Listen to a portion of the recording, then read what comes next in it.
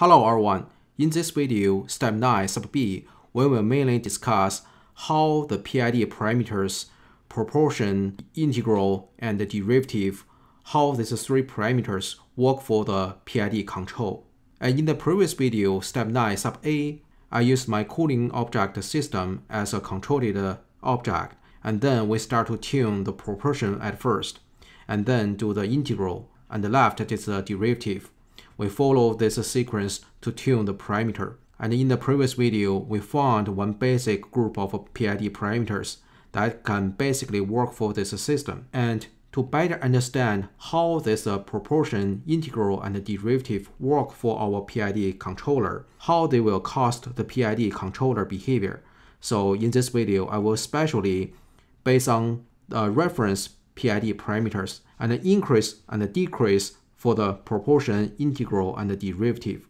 So we will see when the parameters go higher or go lower, and based on the reference value, how the PID controller behavior will do. Currently, our PID working under the automatic mode, and our KP that is 8, and the TN is 14 seconds, and the TV that is 1 second. It's really small. And this is the setting from 45 to 30. And this is from 30 to 45.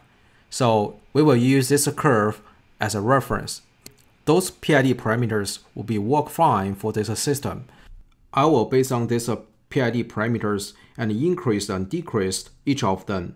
And let's look at what the behavior change on the PID control and the process feedback. Firstly, I will increase this again from 8 to 12. Increase a little bit higher, and we will see the different behavior. And firstly, I will change this again to 12.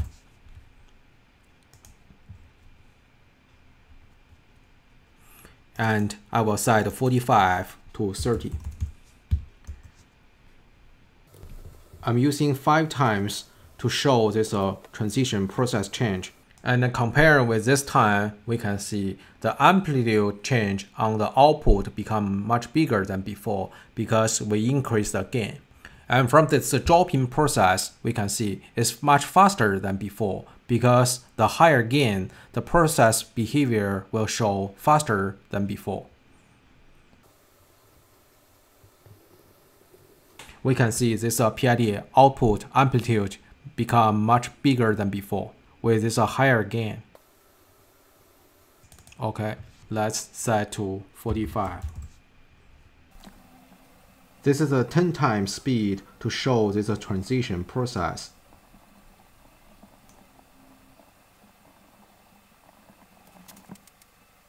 Okay, and because we increase this gain, comparing with this time, the error between the set point and the process becomes smaller than the previous curve because we increase this gain. But the amplitude of the PID output become much higher than before. That is not too good for the actuators. So currently, this curve still have an error here. So ideally, we should see this process change is doing this way, can reach this set point as quicker as it can. So the basic idea that is we need to push this blue curve towards to this direction, right? So to do this, we could decrease this Tn again to increase this integral. So let's decrease this Tn, change from 14 to 10.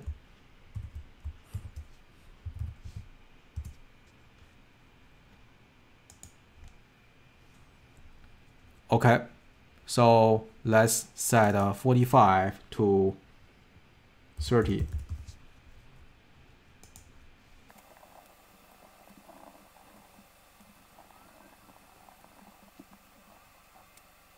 Okay, this time this dropping process, it shows overshoot here.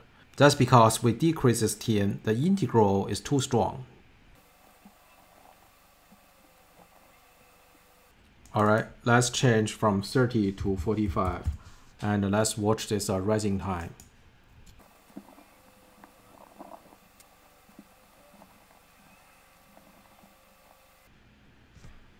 So we can compare.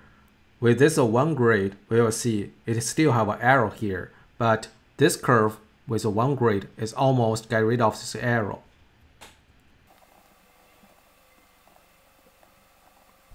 since the integral becomes stronger than before, so this time we almost used one grid, this error almost eliminated. This one grid is still have an error at here. So that means if we decrease the Tn, that can make the integral become stronger than before. So the statistic error can be eliminated. However, we can find if this Tn set too small, that means the integral is too strong, that will cause the system has an overshoot. To eliminate this overshoot, basically we have two ways. One way is we increase this Tn, this value, to decrease this integral in fact. Or we can increase this Kp to make the system change a little bit faster, the behavior change faster than before.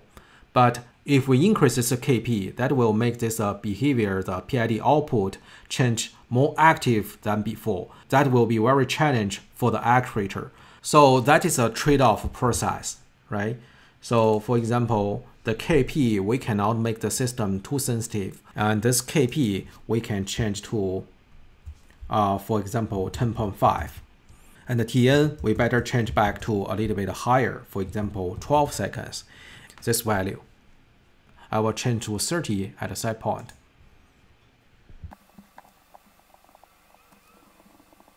So compare with this previous time, after I decrease this K, again, we will see the PID output shows a little bit clean than before, right?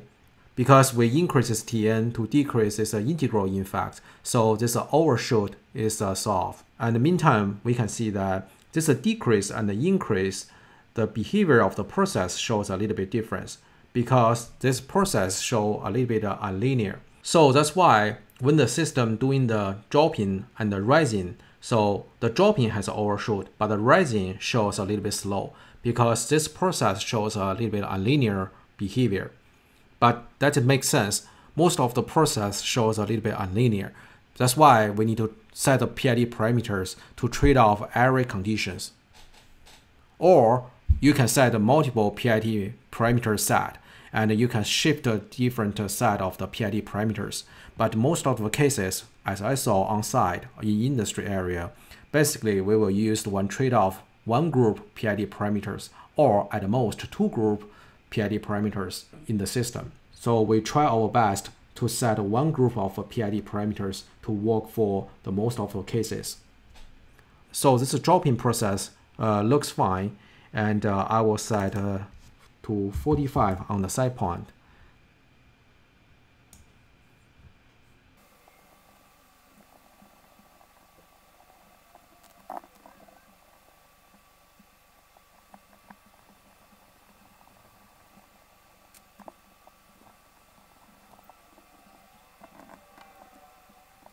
From this dropping process and the rising process, both of them, the control performance shows not too bad.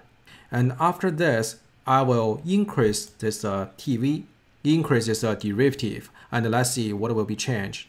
Okay, so I will set a 3 seconds.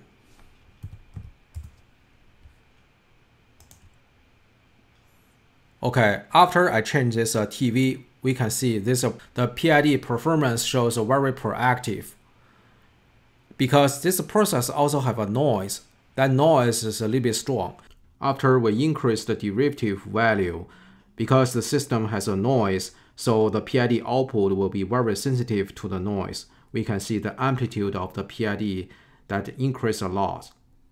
From the practice wheel, if the system has a strong noise, we better not use the derivative or set the derivative into a very small value. Otherwise, your PID control system will be very sensitive to this noise, and your actuator will be worn out soon. Okay, so I will set 30, and let's see what will change.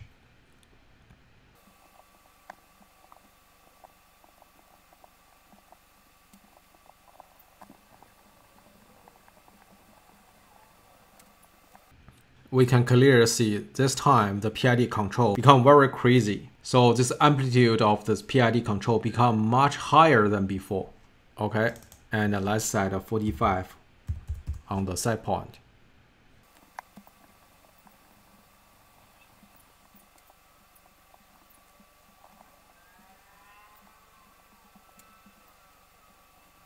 compared with this previous rising process, likely this process behavior be faster than before with this higher derivative. That because this PID performance shows more proactive than before. However, this PID output, we can see this amplitude be much higher than before. The actuator will be very crazy. That means in the practice, even if sometimes your process behavior change to a better performance, however, you also need to monitor your actuators. Because sometimes to reach this better performance, your actuator will change to on, off, or change to 90% to 20%, very crazy. And this change will be oscillation very strong. So the actuator will be worn out very soon. So you need to very carefully about this. So that means tuning the PID parameters, that's really a trade-off process. You need to balance everything, balance the performance, balance the actuators, and also you need to balance this PID3 parameters. And according to my case, this KP 10.5 and TN12, that works fine for this system, but TD is too high for this system. So we can decrease this TV to maybe 500 milliseconds or 800 milliseconds. So I will set my system, this derivative, to 500 milliseconds. And after this, let's set a 30 again, and let's see this performance.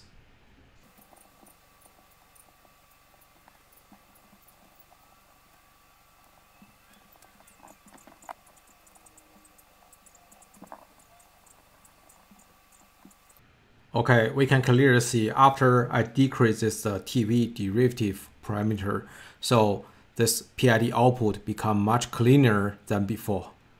So this PID output, this oscillation will be fine for my actuator, but this definitely not.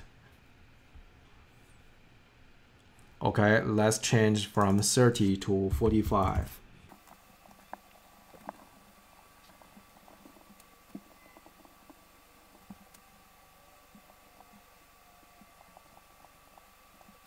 Alright, comparing with this dropping process and the rising process, and this group of PID parameters works fine for this system, become much better than the previous time. So if you think this group of PID parameters works fine for your system, you can write down these PID parameters. And in the meantime, you can go to your program and go to this control PID. And we can go offline first and write this initial PID parameters on this initial area. For example, in my case, my KP, that is 10.5. And TN, that is 12 seconds. And TV, that is 500 milliseconds. And this TD, I will set a default 500 milliseconds here. If your system restart, so you can turn on this initial value, and with one cycle run, those PID parameters will write into this group. And meantime, our controller will set to manual mode. And from that start point, we can shift our PID into manual mode or shift to the automatic mode by HMI or by setting this value E mode. Okay, so likely this group of PID parameters works for my system. And now we can stop or pause this curve, and we can check out this whole process. And also we can stop record this online curve. And in the meantime, the system will pop up, do you want to stop? Yes, I want to stop. And it will also ask us if we need to save this online curve. It will ask you if you want to append the scope date. So I will select no to choose a directory. And we can save this file into this directory. If we want to load the offline saved data, so we can click this add this existing item. For example, I click this open. So it will ask us copy the existing data to the project folder. We clicked yes. So it will add this data here. So this disk, this yellow disk, that means this data come from the archived data. We can check out this change. Alright, that is for today. In this video, we change the KP, TN, and TV individually, increase and decrease them, and shows what the behavior of the PID control, what the response of the process feedback. And we will have a rough idea how the KP, TN, and the TV, how they works for the PID performance. Okay, thank you for watching. See you in next video. Thank you for watching. If you like this video, please give me a thumb up. If you like to watch more videos in my channel, please subscribe and hit the bell. Thank you for watching.